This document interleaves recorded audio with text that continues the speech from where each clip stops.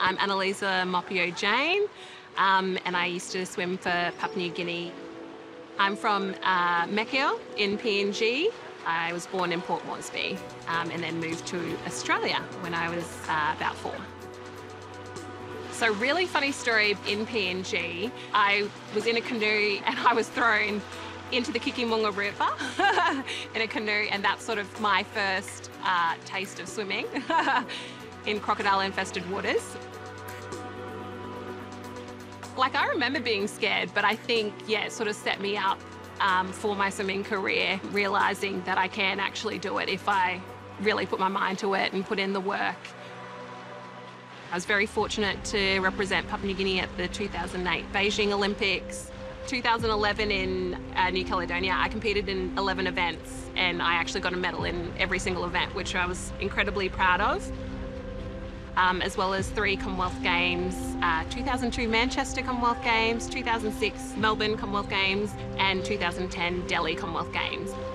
I think it's really important to have a really good support network around you. I was very fortunate to have my parents supporting me.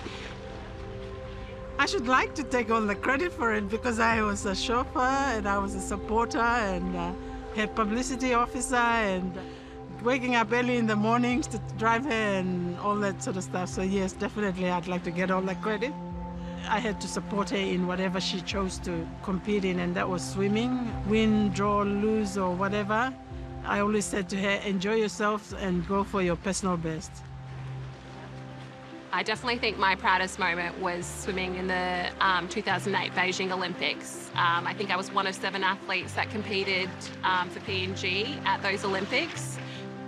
Yeah, I've got the picture of like holding the PNG flag with my mum, dad, my sister, and my coach at the time. So, very special memory.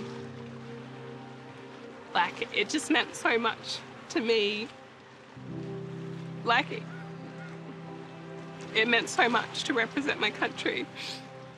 Like, for myself, for my family, and for, you know, other PNG girls back home. Like, if I can do it, so can they. And my lifetime best, I swam for another couple of years after that, but that was still the best race I ever did, and incredibly proud to have done it. And even so many years later, I still know how that feels for me.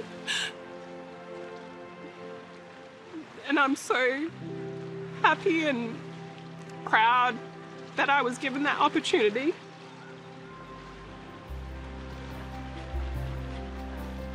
Post to my swimming career, I'm a mum of 2 young boys, a 1 and a 4-year-old.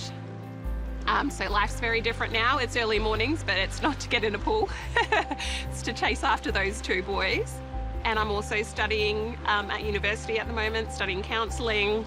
I really want to give back to those athletes.